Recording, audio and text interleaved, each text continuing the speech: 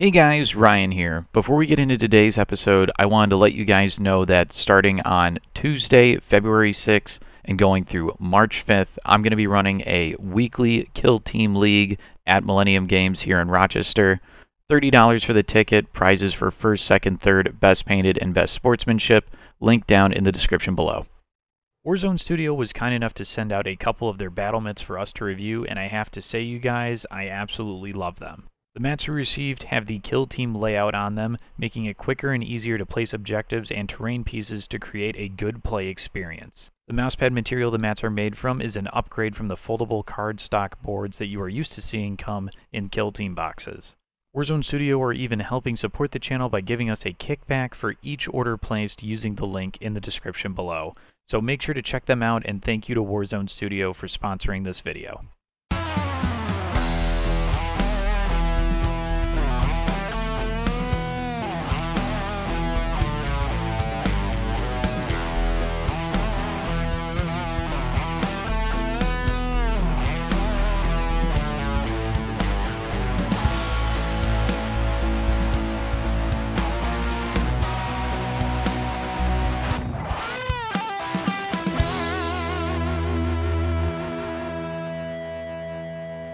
Hello, everybody, and welcome to Command Point, and specifically, Ryan, welcome to the Legionary Deep Dive, the long-awaited. Do we have a little? What's going on here? The Chaos Gods. I think the Chaos Gods are with us today. They're with Shane. us in the studio. Yeah. That was weird.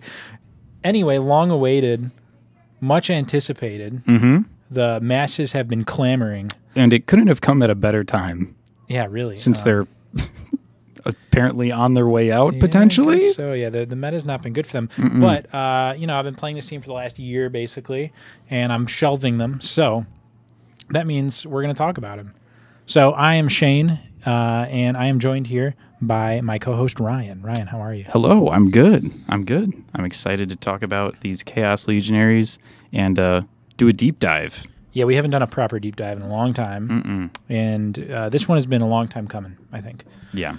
So, I mean, we're going to basically, the structure of this is we're going to go over the actual, we're going to go through the models one by one. We're going to go over the different marks of chaos, of which there are 4, 5 if you include undivided. Go over the ploys, go over the, the equipment, and then we're going to get into the deeper, I guess, strategy into playing Legionaries. So, Legionaries are an elite team, and that means there's only 6 models on the team. So I think they are one of, if not the most popular team. They're always a top 3 most popular team just by virtue of being Marines. Yeah. I feel like them and just like Intercession at typical, tournaments are neck and neck. For the past 6 months, it's pretty much been those 2 and Commandos, like as the most taken teams in every tournament. But yeah, no, we're gonna get into it. We're gonna get into the weeds, Ryan. So I guess first of all, they are, like I said, they're a 6 model team. They have access to the Seek and Destroy and Security archetypes. Very quickly, I'll say that in my year of playing, I've never taken Security with Legionnaires. I do like Security more than most players I've found, but I think elite teams with Security is just not a very good mix. No, I don't. I think a lot of Security. If you're not a very killy team and you've got a lot of bodies, Security, I think, has merit. But Legionnaire is the direct opposite of the things I just said. Yeah. They have very few bodies, and they're extremely killy. So you take Seek and Destroy. The only other thing I'm going to touch on TAC Op-wise is don't take the faction TAC Ops if you're playing competitively. They are garbage. You don't need them. I don't even know what they are because I don't think we've ever. We may have tried them like once or twice. Yeah, we'll talk about them. We'll do a brief thing later. But I mean, I've gotten to the point where at Worlds and group stage, first of all, I haven't been taking faction TAC Ops to this team the whole year. At Worlds, I didn't take any, and I maxed TAC Ops every game. So you don't need a good, cool faction TAC Op with Legionnaires. They're really good at Seek and Destroy. So there you go. But we're going to talk about the operatives, Ryan. So I guess getting started here, we're going to talk about the leaders. So there are 2 leaders. There is the Aspiring Champion, and there's the Chosen. So, I mean, it's kind of a hot debate over which leader to go with. So Is it really? Well, some people, it's kind of become less of a debate. Yeah. But let's start with the aspiring champion. Okay. So you'll notice these models are 3 APL. They are Marines. 3 up saves. The leader gets an extra wound, so sitting at 13 saves. Mm-hmm. And the aspiring champ has a lot of different choices here. And I think there's a lot of good choices. The gist of it is he's going to have a really good melee weapon, whatever you take. Yep. I like the power fist a lot and the power weapon. Those are my 2 favorites. And you're going to give him a plasma pistol, always. He's got that tainted bolt pistol, but you could just throw that in the garbage. Yep. Don't ever take it. It's nasty anyways. Yeah. It's gross and tainted. So plasma pistol hits on 2s. Not a lot of models have plasma that hits on 2s, so you're just going to take that and run with it. He has the In the Eyes of the Gods ability, which I think is the main reason I like the aspiring champion more than the chosen. 100%. In the Eye of the Gods basically says, during his activation, once per turning point, if he kills an enemy operative, he can do another action for free. So this is really cool. My favorite use of this, I think the most useful way I've used it, is on Into the Dark, putting him up against a closed door, on the other side being presumably an enemy objective with some enemies in the room. Mm-hmm. He's basically 4 APL. Yeah. Because he can open the door, charge, kill something, shoot something. Yeah. Worth noting, too, a little fun interaction that some people don't think about. Say if you're in melee, you start your activation in melee, somebody charged you and passed or something. If and maybe you're in combat with 2 guys, if you kill a guy in melee and you're still in combat with another guy, or say it's Vet Guard and they use In-Death Atonement to lock you down, Yeah. in the Eyes of the Gods, you can make a free fallback action, even though it's 2 APL, because it doesn't say a free 1 APL. You don't get a free 1 APL. You get to do a free action. So you can kill something, fall back for free, then shoot another guy. If you do that, your opponent will cry. So do that. Okay. And it's cool. Yeah. Aspiring Champion, very good. The other option, less popular and I think less good, is the Legionary Chosen. So he takes the Demon Blade. It's a really good melee weapon. It's like a power weapon with crit damage 7. Mm-hmm. That's the only difference, really. And he has a plasma pistol, which you take, but you'll notice that this guy hits on 3s, whereas the champ hits on 2s. So right off the bat, not as good. Yeah. And he doesn't have that In the Eyes of the Gods ability that is really, really, really good.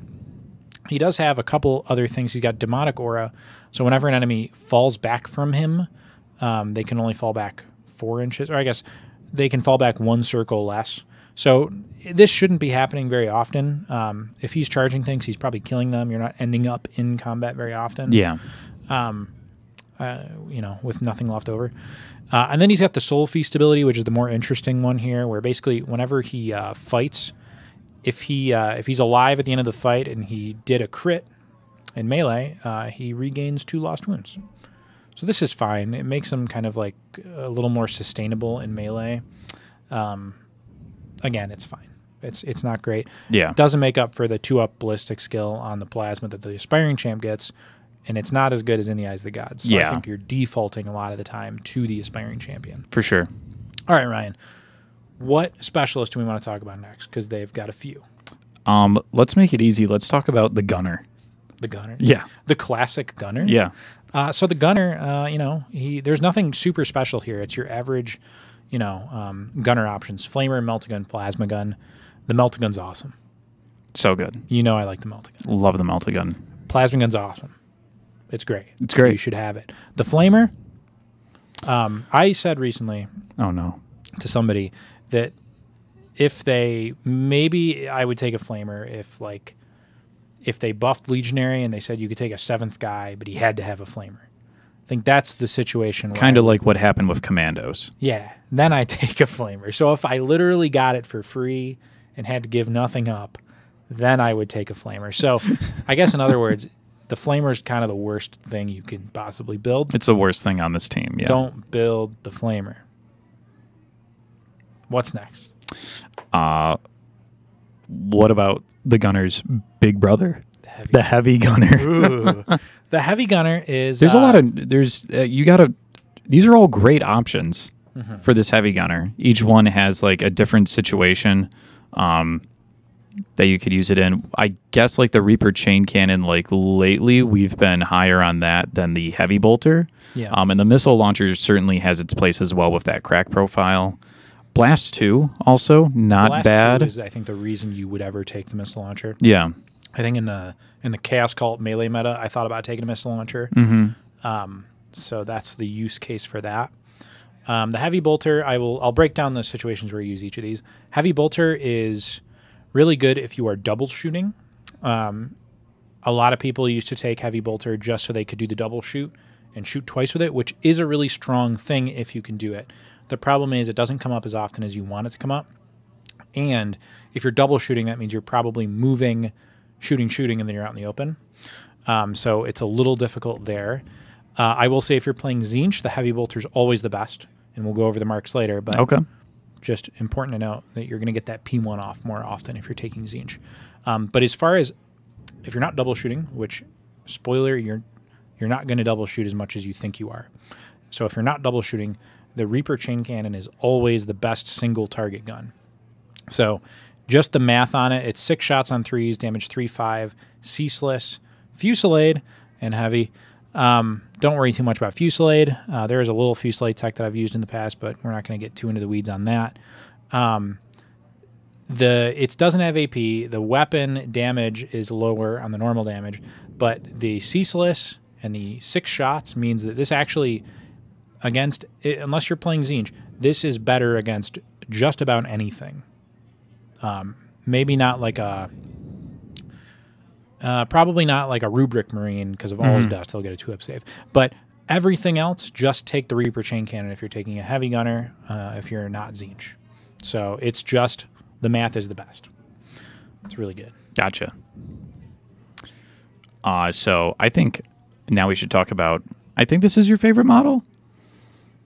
We got to talk about the Anointed. Oh, yeah. We do have to talk about the Anointed. The Anointed, for a long time, I've been saying, the number one most important thing with Legionaries is to just always take the Anointed. So he's got 5 attacks on 3s, 4/5 rending and melee, and a bolt pistol. But this is not why you take him. You take him because of his Unleashed Demon ability. So once per battle, when you choose to activate him, the demon can take control, Ryan. Yeah. He can take control. And if you do that until the end of the whole game, basically he gets a 5-up Feel No Pain. He cannot do shoot actions or Overwatch or pick up or mission actions. Can't do any of that. But who cares? And his melee profile gets Ceaseless and Lethal 5 in addition to Rending. And he can fight twice built in without having to pay for the fight twice ploy. So a lot of people, I think in the early days, and I think there's people out there that still think this, say if you're playing on like Loot or Secure or something, or on Into the Dark with doors, maybe you don't take this model because he can't do mission actions. He is so good, it doesn't matter. Yeah. He's such a problem for your opponent, and he will, without doing mission actions, win you games just by being a problem. He's like really hard to kill. He's this impossible beast for some teams to take care of, and he's just awesome. Yeah. Number one thing, take the Anointed. He's your best model. One of the best models in the game, I think, in all of Kill Team. Yeah. If I Pound for had to- pound. Yeah, I think so. So who are we touching next, Ryan? Who's left? We got. There's a few. Oh, yeah. Let's talk about the Butcher. The Butcher. Yeah, so the Butcher, a lot of people have soured on the Butcher. He was initially one of the most popular guys because he's got a big axe and he looks cool. He looks sick. And then people kind of got tired of playing him because he's a little unreliable. But he has a place. So the special stuff about the Butcher, he has a big axe. It's 4 attacks on 4s, 5/7. He's got Reap, and he's got the Vicious Blows ability. Basically, if he's the attacker, he gets Ceaseless. If he charged, he gets Relentless. So if he's not the attacker, if somebody else charges him, he kind of sucks. Yeah. 4 attacks on 4s, he could just whiff. Yeah. He doesn't even have Brutal, which you think he would. That axe I looks brutal. oftentimes forget that weapon doesn't have Brutal. It Yeah. looks like it should, but it doesn't. So the more important thing about the reason I would take the Butcher is because of his devastating onslaught ability. Basically, there's the first bullet, which enemy operatives don't provide combat support. That's whatever. The other thing, the more important thing is you can't move within 2 inches of him unless you're charging him.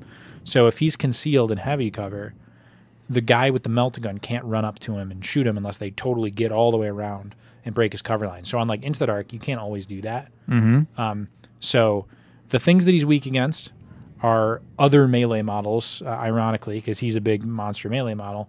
Someone else charging him is really dangerous. Yeah. If he charges, he's great. He's going to one-shot, 7-wound models probably. But I like him against shooty teams that don't want to charge him because he can run up into cover and they can't move within 2 of him, so shooting him is really hard if he's concealed sometimes. Stuff like Casterkin. Yes, Casterkin, Vet Guard, Pathfinders, these are the teams where you take him into. Be careful of grenades. Grenades are the one thing where he's a little afraid. Yeah, because of that indirect. Yeah. But yeah, so the Butcher, he's kind of a niche pick, unfortunately. He looks so cool. You're not going to take him every game. But once in a great while, you'll bust him out, and he'll be really fun. We've got the Shrivetail next, Ryan. Yeah. He's a pretty cool guy.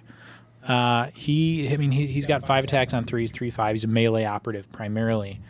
The special thing about him is he fights first. So good. He's always the first guy to fight. Somebody can charge him, say I'm going to fight, and the Shrivetail allocates the first dice. Are there any other models in this game that have fights first? There are, but it's worded a little different.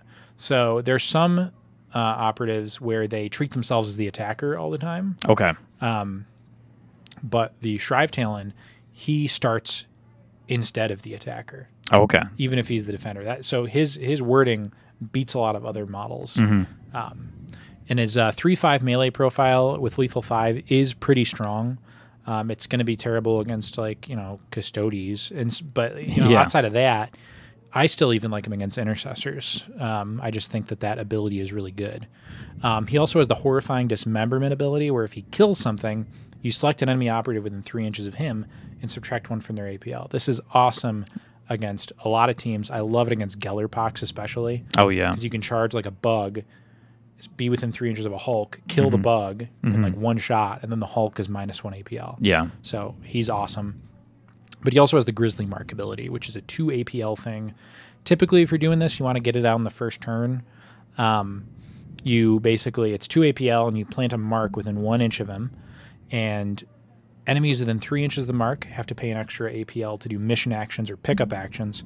And when determining control of an objective within 3 inches of the mark, treat the total APL of enemy operatives as 1 less.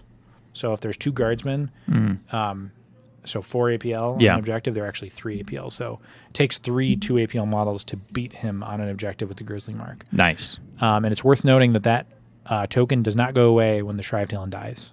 It's there forever. Pretty cool.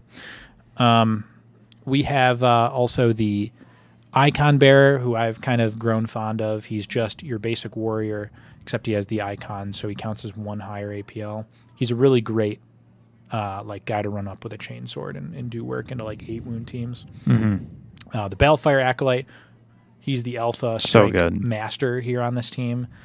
He's a really good, I think he's the trickiest model, other than the Butcher. I think the Balefire Acolyte is the trickiest model on the team to use properly.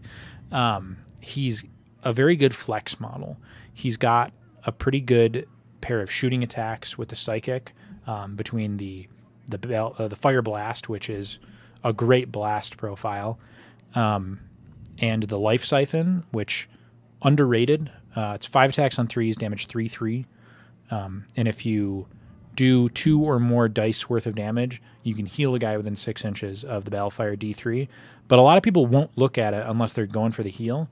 But a lot of the time, I found that the Life Siphon, if you're not getting a blast, Life Siphon is going to be just straight up better. It's a really good profile to put damage through. He's got the Tainted Bolt Pistol if you're within 6 inches, which is another really good weapon. It's just a bolt pistol balanced. And he's got the Fell Dagger for melee, which is 5 attacks on 3s, 3/4, and it's got this ability where for every crit that you retain in melee, the target that you're fighting immediately takes 2 mortal wounds per crit. And you pair that with his Malign Influence psychic power, you pick a guy to get lethal 5, brutal, and no cover on all their weapons. So his melee gets lethal 5 and brutal. If you're willing to dedicate 3 APL to a charge fight, basically, you can one-shot models. Yeah. You could one-shot a 7-wound model really easily if you just get 2 crits. the breakpoints get pretty crazy. I really like it. But he's a great model to kind of tech into different situations because he has a kit that can do a lot of different things. And I think learning how to use him properly is not easy, but important, I would say. And am I missing anybody? There's the basic warrior. There's the basic warrior. You're never going to run that. But yeah, so I think next we're going to talk about their ploys really quickly. Actually, no, before we do the ploys, let's go over the marks. Yeah. The marks of chaos, Ryan. So this team, the whole like shtick flavor. Yeah, it's that you have the 4 marks: Khorne, Nurgle, Slaanesh, and Tzeentch, and then there's Undivided, but probably not going to take that. So Khorne, Ryan, do you want to read the Khorne rule? Yeah, so each time this operative fights in combat, in the resolved successful hit step of that combat, if you did not retain any crits, you can strike with 1 normal hit as if it were a crit. Yeah, so basically you always get a crit. Nice. That's pretty cool, especially the models like the Butcher who have 7 crit damage and no lethal 5 or anything. He likes that a lot. Note that it doesn't retain a crit for you, so like crit abilities don't trigger off of that. You just get the crit damage always. There is Nurgle, Disgusting Vigor. Each time a shooting attack is made against this operative, in the roll defense dice step of that shooting attack, you retain 1 normal save as a critical save. This is just awesome. Yeah. Just so good. Slaanesh, you get an extra inch of movement. Tzeentch, you basically, when you're shooting, you can take one of your 5-ups and turn it into a crit. So that's why I say the Tzeentch Heavy Bolter is really good, because you are proccing that that Heavy Bolter P1 pretty frequently. And then Undivided, you get a reroll in shooting or melee if your target is within 6 inches. That's simple. It's fine. The notable stuff about Legionaries, and I think one of their biggest drawbacks, is when you're making your 20 model roster, you can't have Khorne and Slaanesh on the same roster, and you can't have Nurgle and Tzeentch on the same roster. So basically, you're choosing to pair Khorne or Slaanesh with Tzeentch or Nurgle. Is the choice you're making. If you could mix all the marks together in one beautiful roster, that would be awesome. But unfortunately, you can do that. Yeah. So each of these marks, and you allocate the mark to the operative when you put them on your roster, but all the marks have different ploys, strategic and tactical ploys. So we'll roll through these quick. Yeah. So Khorne has Blood for the Blood God and Perpetual Aggression. Blood for the Blood God basically gives you the first time you strike in melee, you do 1 additional damage. This is important for models. I'd say it's the most important for models that are have 7 wound crits or 7 damage crits, because it bumps those 7 damage crits into 8 damage, and now you can one-shot 8 wound models like Corsairs or Exaction Squad or Kasrkin. Yep. So pretty useful. Outside of that, I don't think the breakpoints are like super duper important unless you're fighting elites maybe. There's Perpetual Aggression, which is the main reason to take this one's Khorne, nice, in my opinion. So basically, after you fight in combat with a Khorne operative, if you are no longer in engagement range, you can basically charge 3 inches. So it's not exactly a charge. It's a move, technically. But if you can finish with an engagement range of an enemy operative, you have to. And it has to be the closest visible enemy operative. And you can do this even if you've charged or moved during the action. Yeah. Or activation, rather. So this procs even if you're not the active operative. So if somebody else fights you and you kill them, you could do that Perpetual Aggression move 3 inches. This lets you like ping pong into an enemy's back line. If your opponent isn't expecting this and they're not like planning on this being used, if you're like playing Kasrkin and you've got a bunch of guys all within 3 of each other to do like whatever that dash ploy is, just a lot of bodies to run into, especially if you're using the Butcher with that 2-inch engagement range, right? Yeah, so technically the notable thing about the Butcher is that his 2-inch engagement range only counts for when your opponent's moving. So if he's charging, you still have to go within 1 Okay. to properly charge. But you can have a situation where you win initiative, charge, kill something, perpetual aggression to another guy, kill that guy, perpetual aggression into another guy, and then you're done fighting, but you've just like run down the whole side of that board. So I've really enjoyed, at Worlds in particular, I was running the Khorne Anointed, because he's getting the most value out of Khorne, I think. He's already really beefy with his 5-up Feel No Pain, so you're not missing out on like the other stuff. But he can, and he already has Fight Twice built in. So you don't have to, up here, I was going to talk about next, you have Hateful Assault, which is fight twice if you don't shoot, and Malicious Volleys, which is shoot twice if you don't fight. Normally, if you want to get the max value out of Perpetual Aggression, you want to also pay for Hateful Assault so that you can fight Perpetual Aggression, fight something else, Perpetual Aggression. But the Anointed, you don't have to pay that CP for Hateful Assault because he can already do it. So I had a lot of fun at Worlds having him just be my lone Khorne operative, just waiting for the moment where I win initiative and get this big giant string of Perpetual Aggression plays off to just like decimate a whole side of the board. So that's the tech there. You can go a whole team of Khorne operatives with Perpetual Aggression. It's chaos, so I guess it really fits the theme. Yeah. But not my favorite, but it is scary. It's definitely scary for shooty teams, especially like hordes. Next, we're going to talk about the two Nurgle ploys, Mutagenic Flesh and Implacable. So Mutagenic Flesh, basically you reduce normal damage by 1 to a minimum of 3. Used to be to a minimum of 2. Yep. Not anymore.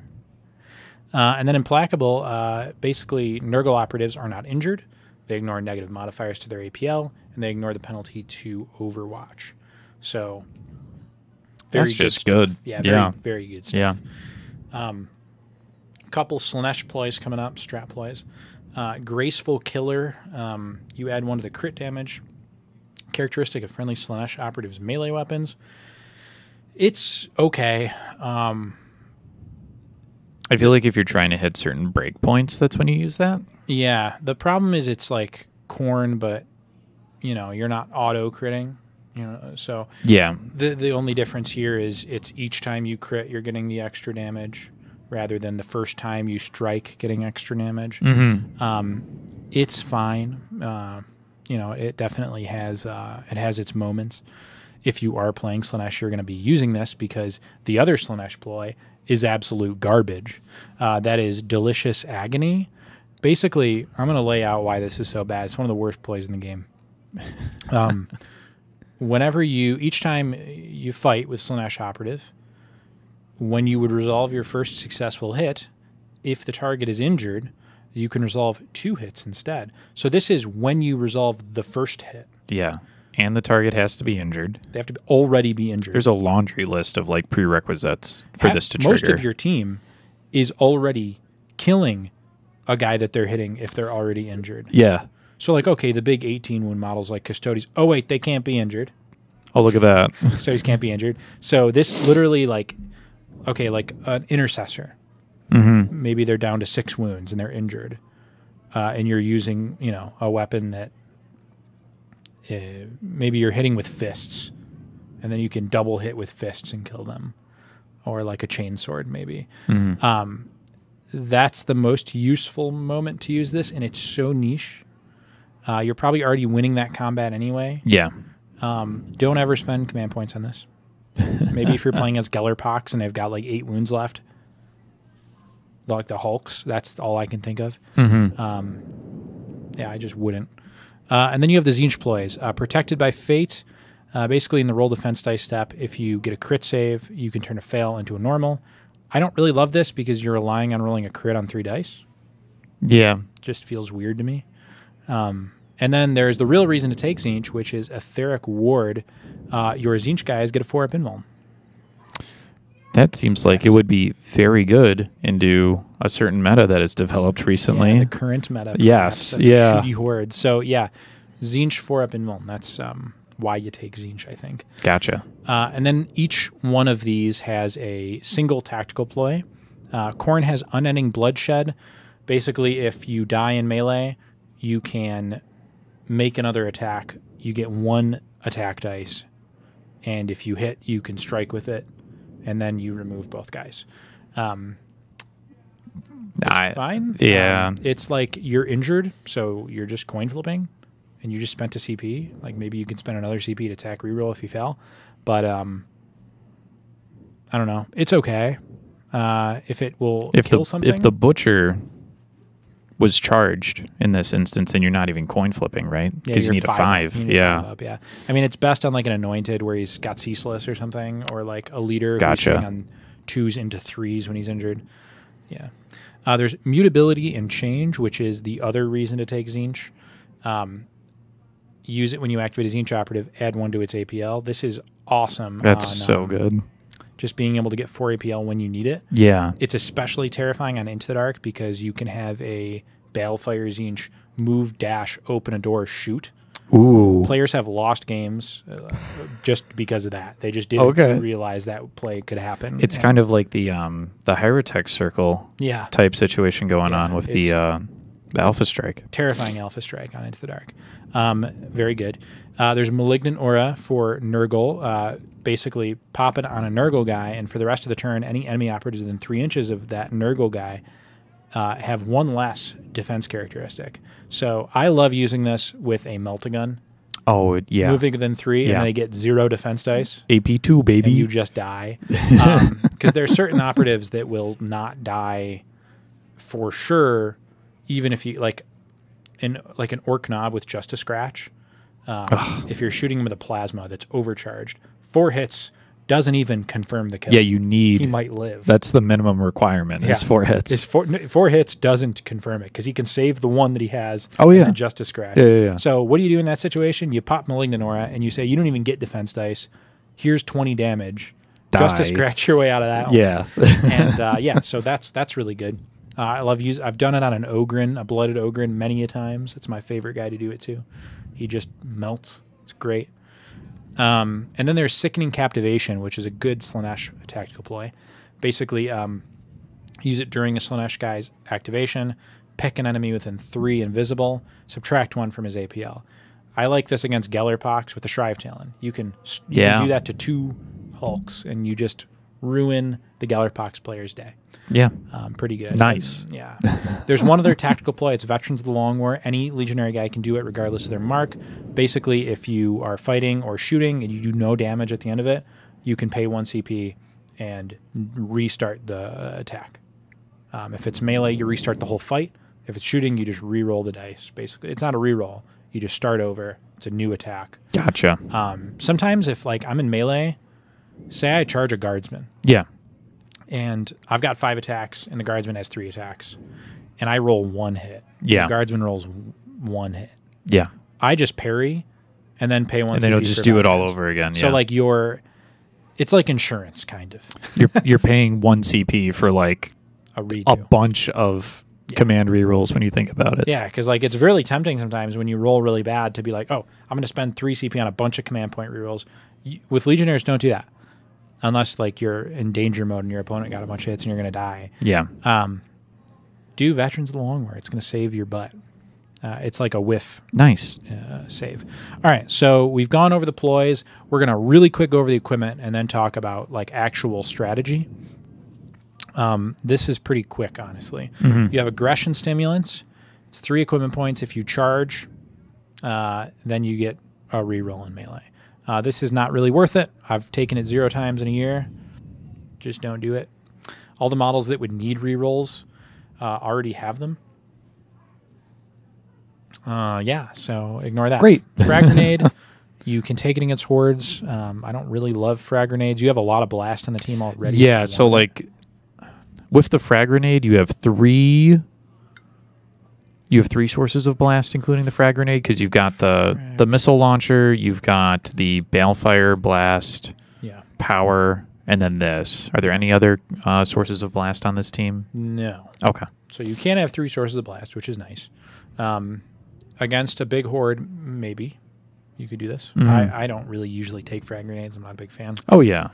Next up is the crack grenade, which is always very tempting. I love the crack grenade. Specifically, I will put it on the Balefire Acolyte so that he can cast Malign Influence on himself. And then he has a crack grenade with a lethal 5 and no cover, Yeah. which is just awesome. Yeah. I mean, that's just so cool. It's good. Warded armor. You're going to want to take 3 of these. Just well, kidding. it says you can only take one, Shane. If only. No, it's 3 equipment points, and you get a 2-up save until you take damage. Just don't take it. It's not worth it. Nope. It's really bad. You've got the Suspenser system. Every time you take a Heavy Gunner, you are going to take a Suspenser system. Yeah. Just staple it. Yeah, it's really good. You've got Malign Scripture for 2 equipment points. You give it to the Balefire, and he can do 2 psychic powers during his activation. Don't take this. Uh-oh. Because you can still... So the thing about the Balefire is if you do a second psychic power, you can do mortal wounds to yourself if you don't, like... Okay. Yeah. This is bad. Just don't take it because just don't take the Malign Scripture. Don't take it. All right. All right. The only use case is if you want to cast Malign Influence and shoot one of your psychic weapons. Really. Yeah. Because you can't shoot both the psychic weapons. I just don't. Yeah, you just don't take it. There's Tainted Rounds for 3 equipment points. This is basically you pick a bolt weapon, a bolt gun, a bolt pistol, or a tainted bolt pistol, and you add 1 to both damage characteristics, so it becomes 4 or 5 damage. This is pretty cool on paper. I'm sure if, like, I don't know. I've heard people say, like, you go like a Zinchi shooty team and with like a Icon bolt gun and take this. The only time I've found myself wanting to take this is against, like, Chaos Cult and Gellerpox, teams where I actually don't want to really melee them that much, and I want to lean heavily into shooting. Then I'll take the bolt gun Icon Bearer and give him Tainted Rounds to just have another source of double shooting, like, high damage potential. But otherwise, it's pretty niche. And then we've got the Grizzly Trophy. This is the best one, right? This is the one you're going to take every single game. I like to put it on the Anointed, just to make him unkillable. Basically, you slap it on a guy. You can only take 1, unfortunately. And while he's visible to within 3 inches of an enemy operative, you subtract 1 from the attacks characteristic of ranged and melee weapons that the enemy has. So a Anointed with 5-up Feel No Pain and Nurgle in cover, the opponent has to move within 2 of him to shoot him, so they're getting 1 less dice. He has a 5-up Feel No Pain. He's reducing normal damage by 1. He gets a free crit defense save. It's like the tankiest thing in the game, maybe. So there's arguments to taking the Grizzly Trophy on, like, the Shrive Talon against melee teams, maybe. I don't hate it. I think if you're on Into the Dark, taking a Grizzly Trophy on a Butcher is actually quite good because you can't move within 2 of them to shoot him, but on Into the Dark you need to... indirect only happens within 3 inches. The only weakness the Butcher has really on Into the Dark, if he's in cover, concealed, is a grenade 3 inches away. And I've played games where I wish I gave the Grizzly Trophy to the Butcher just so that, like, it kind of like eliminates all the threats to him. Right. But naturally, though, you're going to take it a lot of the time on the Anointed. The last equipment is Malefic Blade. 2 equipment points. It's another melee weapon you get. It's 5 attacks on 3s, 3/5. I take this a lot. Yeah. A lot of the times my choices are I'll go a Grizzly Trophy. If I have a Heavy Gunner, I'll take a Suspenser system. That's 6 of my points, and then I have 4 left. And at that point, I'm choosing between what's more important to me, a Crack Grenade or 2 Malefic Blades to go on my 2 Gunners. If you aren't taking a Heavy Gunner, then you go Grizzly Trophy, Crack Grenade, and still probably 2 Malefic Blades. Malefic Blades and the Gunners make a lot of sense. Yeah. Because it gives them a better melee profile. Also, huge shout to the Malefic Blade on the Butcher. So we mentioned earlier that the Butcher sucks if he gets charged because his weapon is 4 up. Yeah, 4 attacks on 4s. If he gets charged and he has a Malefic Blade, he's got a decent profile that you can rely on getting hits and maybe parrying, or even better, if you roll well, maybe you'll kill something with a Malefic Blade. So, love that. It makes your Gunners like actual, like, flex threats. I don't like to do this, but I've heard people take, Corn Gunners and then they can charge with the Malefic Blade, get an auto 5 damage crit, maybe 6 damage crit if they paid for it, kill something, and then they shoot a Melt-A-Gun or something, or a Plasma. And that's a pretty awesome flex profile there. But, yeah. So that's all the stuff. We just went over pretty much all the stuff, other than the TAC Ops. The faction TAC Ops, not very good. I think I forgot to highlight one thing on the leaders. The leader and the icon bearer. Oh, yes. If the leader's alive, or the icon bearer, you can have a free strategic ploy once in each strategic phase of the mark affiliated with that operative. So if you have a Nurgle leader, you can take Mutagenic or Implacable for free in the strategic phase if that leader's alive. Nice. And one of the benefits to having the icon is if your leader dies, you can still get a free ploy. Yeah. If he's alive. Yeah. Which, I mean, your aspiring champion does die in a lot of your games. He's a very aggressive model. Because he's in there, he's mixing it up. He's probably going to kill a lot of stuff on turn 2. Yeah. And if maybe he'll live on turn 2 and kill something on turn 3, but by the end of turn 3, he's usually done. Yeah. It's kind of your job to make sure he's done enough before he dies. All right. So the big debate, Ryan, is what marks of chaos do you choose? Yeah. So I want to talk about, first of all, I think the main thing for me when I'm picking marks is I look at Nurgle and Tzeentch as like the core structure of my team. It's very, I personally, competitively, wouldn't recommend going a full Khorne build or a full Slaanesh build. But what I would recommend is a full Nurgle or full Tzeentch with what I would describe as like a tech piece for Khorne or a tech piece for Slaanesh. Got you. To like fill in for a specific job.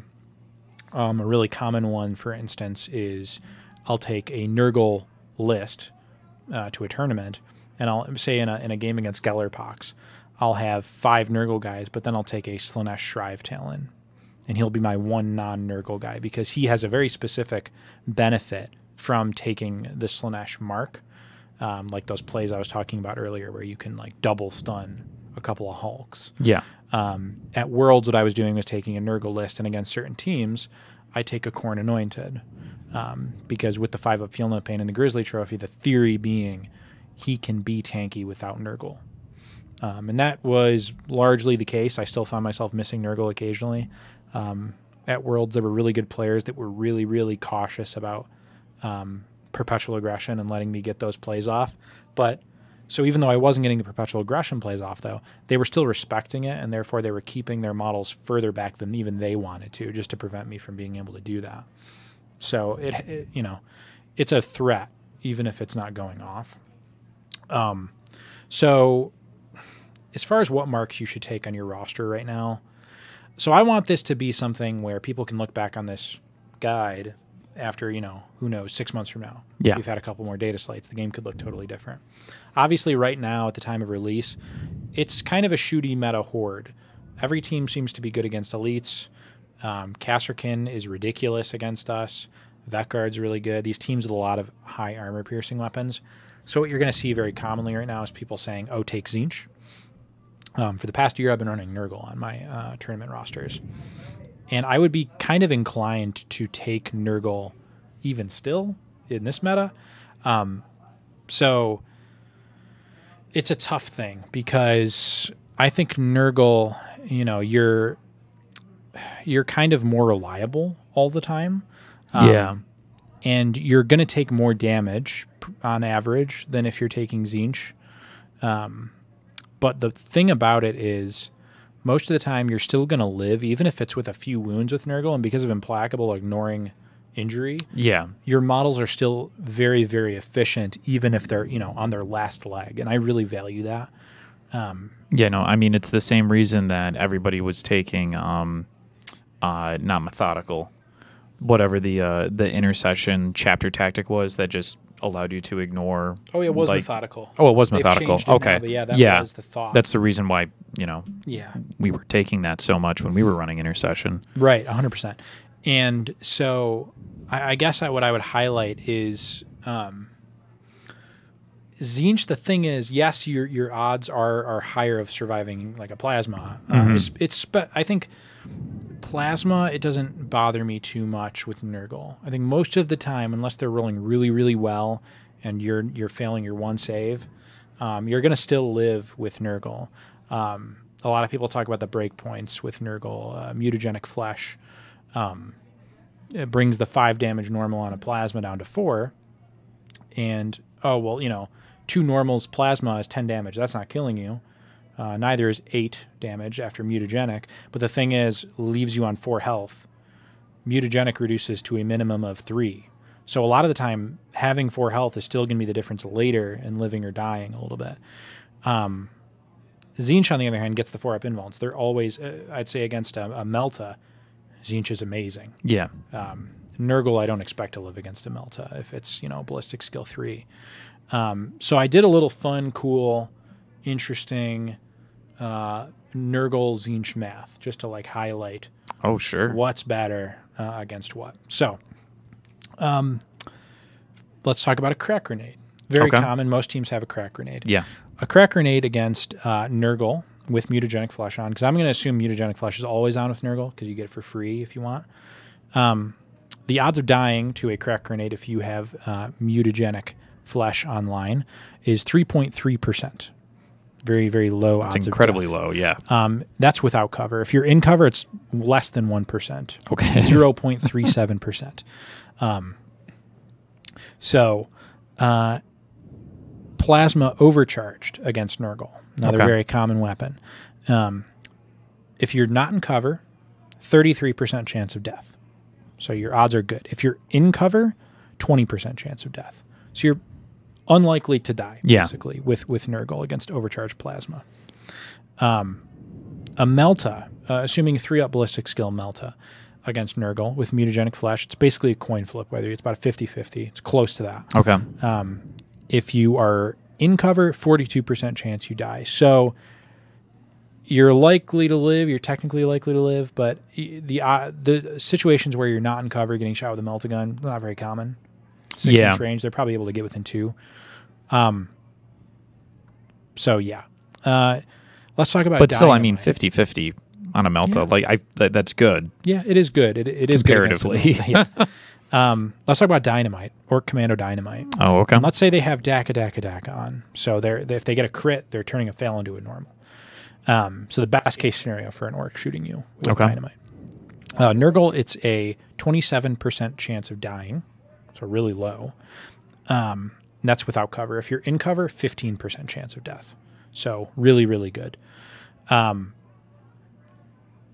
Pretty, overall, Nurgle's letting you live most of the time. A Melta is probably the scariest thing you can imagine coming at you. Yeah. So with Tzeentch, we're going to go back. A crack grenade against Tzeentch is about assuming you have the 4-up invuln online all the time, about a 15% death chance. Okay, so considerably higher. It's much worse against a crack grenade than Nurgle. Still not likely to kill you, but it'll happen, whereas with Nurgle, it's almost never going to happen. Overcharged Plasma. So I said earlier, without cover is 33% death chance for Nurgle.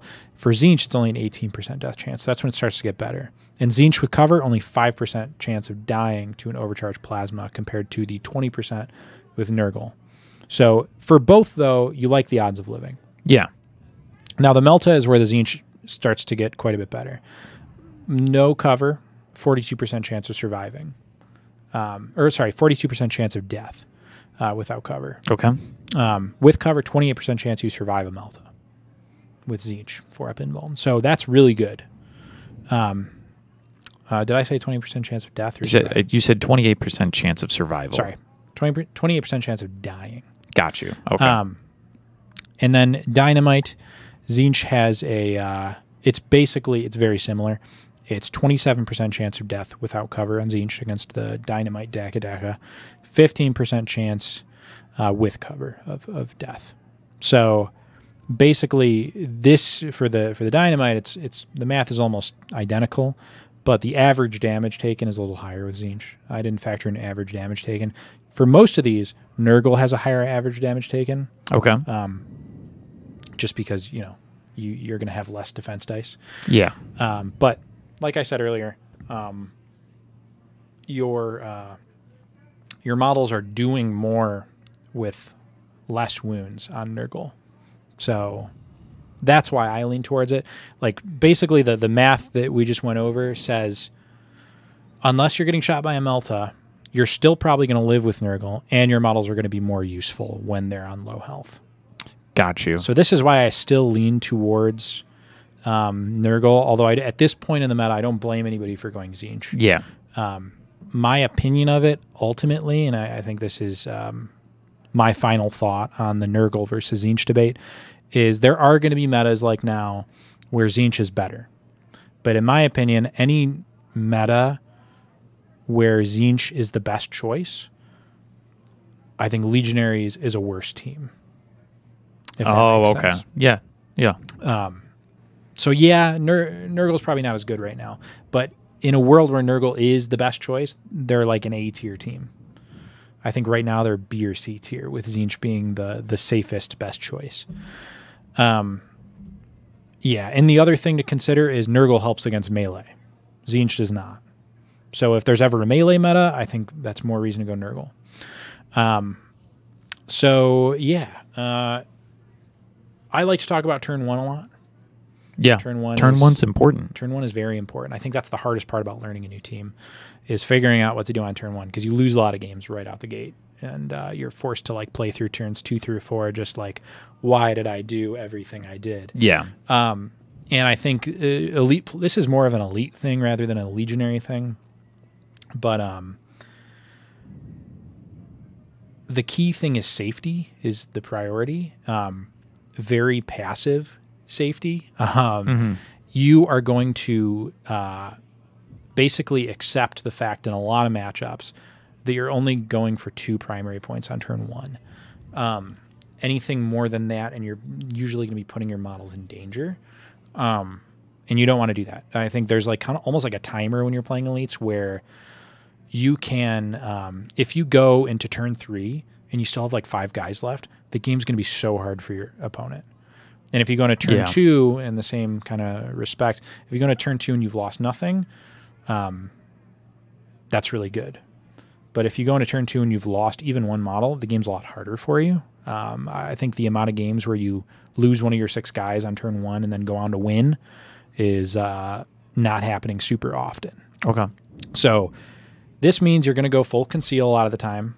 You're not even going to I think you can have a engaged plasma, for instance, if you are if there's like a total visibility blocking piece of terrain in your deployment zone. Yeah. Just to like keep them honest a little bit. Yeah, because you're 3 APL, because you can like pop up on something, shoot, and then duck back down. And a lot of the time what that guy actually does for me is he just is kind of a threat for about 5 activations, and then I go and I have him like loot my back point and then run back out of visibility. Yeah. And then it's all right. There's no more, you can do what you want. It's over. Yeah. But you keep that threat open. But typically, yeah. I mean, and if you can go all conceal if you're pretty confident that you're going to be okay taking infiltrate in the scouting. That's fine. But your goal on turn 1 with Legionaries against any team with shooting, for the most part, is to play pretty passively and get your 2 primary points, go down 2-4, turn 1, and then kind of claw your way back as the game goes on. Set your models up like the Anointed and conceal, move him up into like a heavy piece of terrain closer to the middle of the board. So that way turn 2, he has charges. Do similar stuff with your Aspiring Champion. I didn't talk about this earlier, but 13 wounds with a Nurgle Aspiring Champion, nothing's one-shotting him. No. It's like so rare. Even the Melta, because the breakpoints become really bad against him because he has 13 wounds. Aspiring Champion or Chosen, same deal, is not dying to a lot of stuff. So just move those concealed melee models up the board.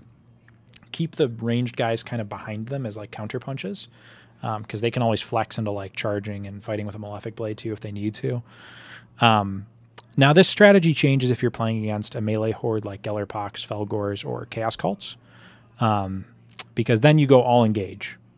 You don't really respect the shooting on the other side. Yeah. You go full engage and you just try to pick off as many things as you can, play really aggressive. And then there's the other thing, which is regardless of if it's a melee horde or a shooty horde, you look at the deployment zones and you determine, can I alpha strike with the Balefire blast? Yeah, with the pizza deployment. Yeah, and really easier on diagonal deployments, especially. Some boards you're going to be at a tournament, and they're just going to have pretty open spots on the deployment. Yeah, they are. And speaking from experience. Yeah. And so like you if that's the case, you're going to put your Balefire in your last deployment group, drop him down engaged, and recon dash him with scouting. Mm-hmm. And you can always leave yourself a little bit of wiggle room, like maybe put him in a spot where if you're going to be able to get that turn 1 first activation and get that blast off, then you take initiative and you dash him forward with the recon dash.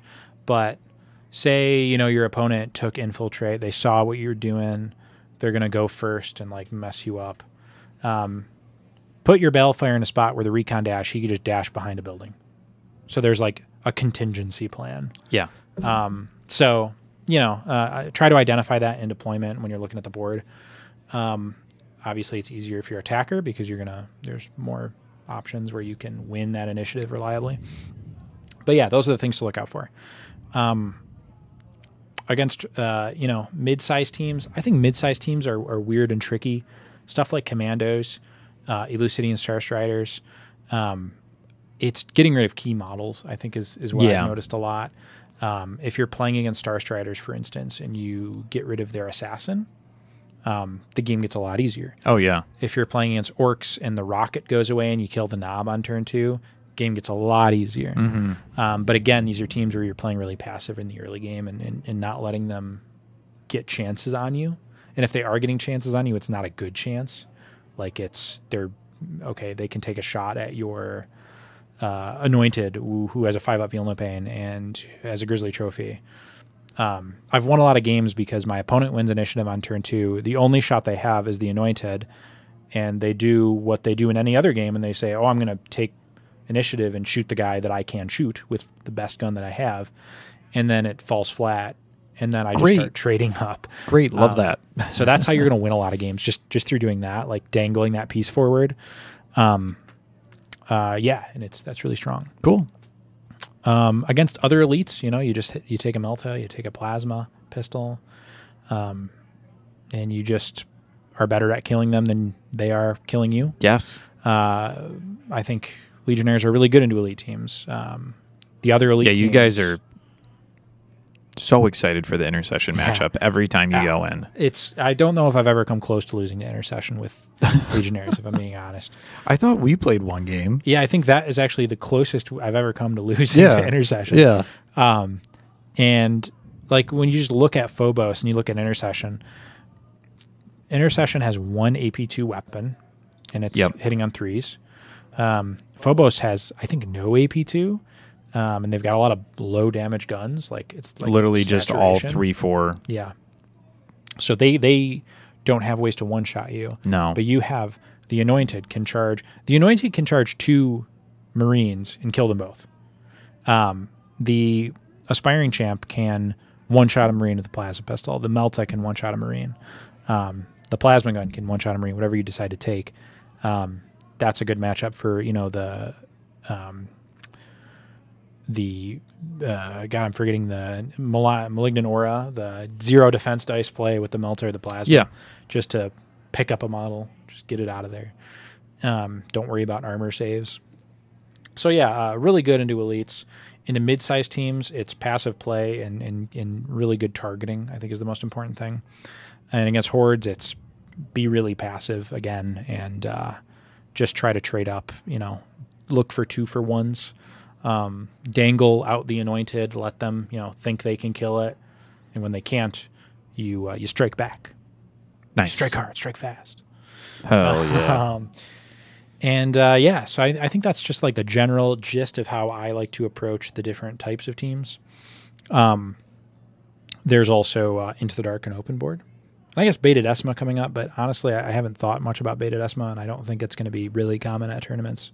It definitely won't be because it's so new. Yeah, it's really new. Potentially like in the fall, maybe is when you would start seeing more of it. But I would expect maybe like a few boards to be at tournaments. Yeah, maybe. looking at the rules for Beta Decima, there's nothing about Legionnaires that say to me that team is good on Beta Decima. They don't have like crazy mobility stuff. Like they're not auto passing jump tests or anything. They don't fly. You don't have anything that like takes away like obscurity. Yeah, they can't ignore obscurity. I mean, they do have the benefit of like there's not a lot of them, so it's really easy to deploy on just about any board. That's another thing with elites is you can deploy like really safely all the time. Yeah. You don't have to worry about like, oh, I'm running out of room in my deployment zone. Where am I going to put my guys? So it's nice not worrying about that. And I think that will translate to Beta Decima, but that's about it. Yeah. On Into the Dark, they are amazing. They're one of the best Into the Dark teams in the game. The general strategies on Into the Dark that I like to put down are, I've mentioned earlier, the Aspiring Champion against a closed door on turn 1 is 4 APL, essentially, and you treat him that way because he's going to open the door, kill something, and then, kill something else, and then do a mission action on top of all that. So, and your opponents will frequently forget that your Aspiring Champion can do a free thing if he kills somebody, and you'll win games off of that. Because, they see a guy behind a closed door, they're like, well, he can open, charge, fight one guy, and then he's done. Yeah. But he can do more than that. Yep. On open board, though, it's like I said, it's a lot more passive. You can't quite... the other great thing, especially crit ops, looking at open board and looking at Into the Dark, is you'll notice a lot of the Into the Dark boards, you can very reliably get 3 primary. That's awesome for Legionnaires, because if you get 3 primary on turn 1, then your opponent can't, like, hope to just score you out, and try and like ride off of the primary game and the scoring game. They actually have to like, they see the 3/3 and it's like, oh, I actually have to kill these models now. And that's when it starts to get really difficult for the opponent into Legionnaires. And that does apply on some open board layouts. At Nova, I played against a commando in one of the games on Loot. And I noticed that like one of the objectives that was like, because on most of the open boards for crit ops, you have 2 more free objectives. And then there's like 2 that are more central and 2 on your opponent's side. And I noticed that if I just first activation grabbed one of the central ones closer to me, then I'm guaranteed to get my 2. My opponent's not going to take that. And then I go 3/3 on turn 1. And it was far enough away that the commando couldn't punish me. And I got the 3/3 on turn 1, and the player was like you could see like the wheels turning, like, oh wait, I have to actually kill them. Yeah. Like I have to play a real game. I can't just outscore this team and like, try to like eke out a win. You got to stand and bang. Yeah, which no team stands and bangs better than Legionaries in my opinion. Maybe like Gellerpox, but even that's just because they're so big. Yeah, they're so big. There's so many wins. Yeah, no, I think Legionnaires probably do it even better.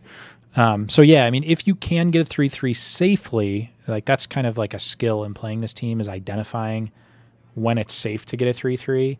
On Into the Dark, it's really obvious because you're going to have 3 objectives on your side. They're going to have 3 objectives on their side. There's closed doors and walls between you. They probably can't stop you from getting 3, which is one of the reasons I love that so much. Yeah. The only other thing really you're trying to set up on Into the Dark is that Anointed with the Grizzly Trophy. A lot of the time, he's going to run up onto a door. Somebody else is going to open it for him, and he's just going to stand there on demon mode. They can't get him unless they move within 2, so they're hitting their Grizzly Trophy. He's got to feel no pain. And if you run him up onto a door where next turn he's running it at the opponent, like onto one of their objectives, that's a really tough, just like, it's not even a puzzle really, it's just like a hammer. Like you just put it there and you say deal with it, and like the other team just can't deal with it. Really, they just need to like space really, really well and avoid getting punished by it, which they can't always. Yeah, I mean, the only other problem in Into the Dark is if you play on Conduit, the first Into the Dark mission, where you get 1 objective, your opponent gets 1 objective, and there's just 4 rooms in the middle. Yeah, that is garbage for elites. You just have to, like, against a lot of teams, you have to get 1 primary. Yeah. And that's it. That's bad. And that's horrible. Yeah. Then you're really clawing back. But I've done that before and come back, so it's not impossible, but it's really hard. It's hard going down 2-4. Going down 1-4 is like, yeah, I think that mission shouldn't even be competitive, but that's another day. Yeah. So yeah, I mean, there's a lot of like decisions that you have to make with Legionaries, and a lot of it I think comes down to like identifying the points on the board where you put your threat pieces on turn one, and navigating whether or not you're going to be able to get 3 victory points or 2 victory points on turn one. You're never going to get 4, so don't even try it. Yeah. Maybe against Votan. I think there's an argument to be made that against like a really slow team like Votan, where you don't really want to kill them, but they're slow and they suck at primary too, maybe them you can go for. That's interesting, yeah. But yeah, I don't know. It's most of the time you're just looking to stay safe, get a couple points, and then come back into the game. Mm-hmm. The common tac ops you're going to take: rob and ransack every game, eliminate guards, rout are the 3. And if you're playing against an elite team, I think you can go headhunter or assassinate target in place of rout. I still would take rob and ransack pretty much always against anybody. Eliminate guards, it's a little tougher against against like 3 APL teams. That one I personally find pretty difficult to score sometimes. Yeah. But yeah, because like you say with elite team, like the 3 APL, like they can, if it's loot, they can loot the objectives and then move off it. Exactly. You don't even have a choice. Exactly. So there, yeah, I think you can go assassinate target, headhunter, and just take their leader out. I love that combo against elites. Yeah. Because they, assassinate target, they can't leave a guy back and do nothing. If they do that, you're going to win the game. Like you may not max tac ops, but you're going to win the game because they're just sitting back with a guy. Yep. So that's kind of the approach there. At Worlds, every game I took rout, rob and ransack, eliminate guards, and I would probably do that against any non-elite team, I think. Okay. Maybe Void Dancers, you can go headhunter in place of eliminate guards. Yeah. Just because they're 3 APL. Yeah. And their leader's usually pretty aggressive. So, yeah, I don't know. It's kind of a pretty straightforward approach, though, with tac ops. I generally avoid security. I think the thing with security, I'll just say this now, is if you have a good faction tac op, if you have one good faction tac op, I think security's good. I think you can always find 2 of those 6 security tac ops that will pair well with your faction tac op. Mm-hmm. But when you don't have a faction tac op, having 3 security tac ops that actually work with your game plan is like kind of rare, unless you're like a team with a bunch of bodies. Yeah. So with elites and Legionnaire in particular, just don't ever take it. But yeah, I mean, I think that's kind of like the main strategy that comes into play. I'm trying to think if there's anything else that I have thought hard about over the past year with Legionaries. You're going to struggle to choose between whether you want a heavy gunner or an icon bearer a lot of the time. Into the shooty hordes like Kasserkin, Pathfinders, and Vet Guard, you'll take the Butcher there, and you'll not take a heavy gunner because you don't want to be shooting them too often, because if you're shooting them, they might be able to shoot you back. That's their game, yeah. You don't want to play their game. You probably still will take a regular gunner with a Malefic play, because he, against those 7 wound and 8 wound teams, he can actually charge, kill, shoot something. Yeah. And that's usually a pretty good strategy. And the icon comes out. I typically, like I said, if I'm against Chaos Cultists or Gallery Pox, I'll probably take an icon bolt gun with tainted rounds. But against, say, Corsairs maybe, or you could make the argument for Kasserkin as well. You could take a Chainsword icon. 4 damage normal means you're killing 8 wound models in 2 hits, so that's a pretty nice break point. It's good to have the 4 APL guy just running onto a center point and like making it really hard to budge. And it's always nice to have the extra source of the free play. So a lot of the time, I think in general, with as far as spending command points, you'll use mutagenic. Say you're playing Tzeentch, you'll use the 4-up invuln on turn 1 for free. If you're playing Nurgle, you'll take mutagenic for free on turn 1. And then on turn 2, you'll use that one for free again. Maybe with Nurgle, you'll use Implacable. With Tzeentch, I don't think you'll spend for the other one. But you'll find that Legionnaires have a lot of CP to go around. So you can command point reroll kind of liberally with this team if it's a situation where it's like, oh, I need one more hit, and that'll actually get the kill. But if it's a total whiff, you got Veterans of the Long War. Gotcha. Was there anything else you wanted to ask about as far as Legionary stuff? Because I'd hate myself if I forgot something, and I remember in like a week. I don't know. I think we've delved pretty deep. Yeah. And pretty greedily. Pretty greedily. Yeah. With this deep dive. Yeah. I think we've covered, like everything. I guess I could talk a little bit about specific factions that are tough. That's what I was going to suggest, actually. I guess we can start with like Kasserkin, since they're the talk of the town. Yeah, Kasserkin is probably the best elite killer in the game. I think the teams that are going to give you the biggest troubles are Kasserkin. They have a lot of AP. Yeah. And they can just like dump their elite points into murdering you. Hearthkin, they have a ton of AP. They have more AP than any team in the game. And when you kill them, you get grudge tokens. Yep.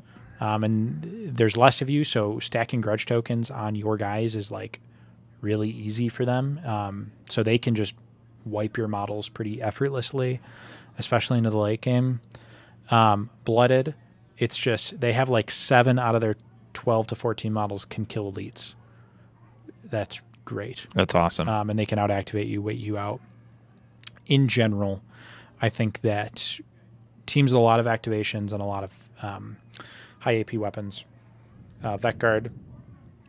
I played against Vetguard at Worlds against Leander Garrett, and it was open board Octarius Vetguard. And that was just hopeless. It felt like impossible. Like with a really good player running Vetguard like Leander, it almost felt like it's like this is the ceiling for elites. It's like this is really tough. I talked about this in a past pod. That's like really horrible scenario. But I think, like I said, I think they're awesome into other elites. Yeah. I think they are. I don't want to say that they're good against commandos, but they're better than most any team against commandos. Okay. So that's worth noting.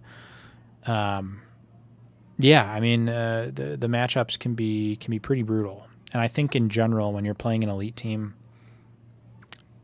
and this won't matter for 99% of the games that anybody plays, but if you're playing against a really good player at a tournament, like the top level player running a horde, they can force you into situations, and I encountered this at Worlds against Inquisition in particular twice, where they're playing so safe and they're waiting me out, and my only way in is to run a guy up into a spot where I know he's going to get shot, and then I have to hope that he lives, and then I have to hope that I win initiative, because if I don't, he's going to shoot me again.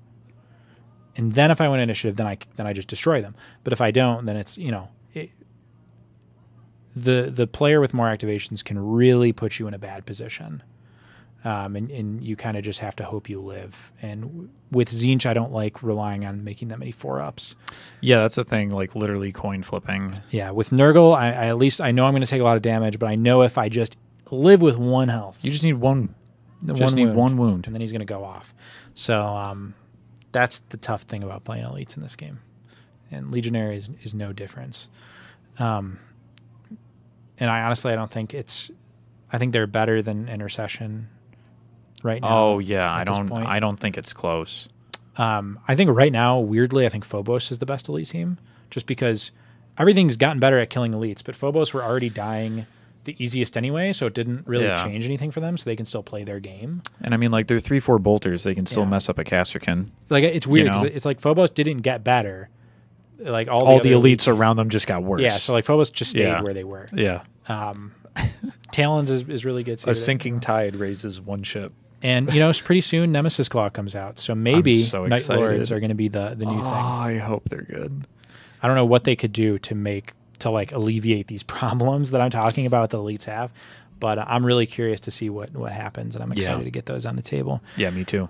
But yeah, I think I think that's That about the wraps it Legionary up, I deep think. dive. Did we do it?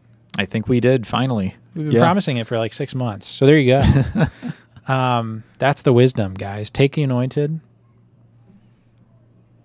Don't take the flamer. Don't take the flamer. Don't build the flamer. We already know you're not going to take the flamer, so just don't build it. Yeah. I mean, waste of a model. You can build that model, and then you'll look at the rules, and you won't take it. Yeah. So just don't do it until the update comes where you get a free 7th model, and it has to be a flamer. That's when you take the flamer. Yeah. Yeah. Yeah. All right. So take us. You can get us out of here. Ryan. Sure. All right. First and foremost, we do have to thank Millennium Games for allowing us to use their studio to record the Command Point podcast. Big ups to them. Check out the link to their website down in the description below. Shouts out Jonah, the producer, for working on all the technical difficulties that we were having earlier tonight. I really appreciate you being here, man. Without you being here, we could not have done this without you. So I really appreciate it. We would have been hopeless. Hopeless. Chickens with our heads cut off. Yeah, I would have just given up and just like recorded on the DSLR at home or something. Special shout out to all of our Patreon supporters. You guys are what keeps the channel afloat here. And special thank you to all of our subscribers on YouTube. You know, we're getting to 10. This is the year. There. We're plugging This is along. the year that we're getting to 10K subscribers. So shouts out to you guys. If you like our content, make sure to share it. Check out the Discord channel. I don't have anything else for you guys. Thanks for watching and listening. We'll see you later. Bye-bye. Adios.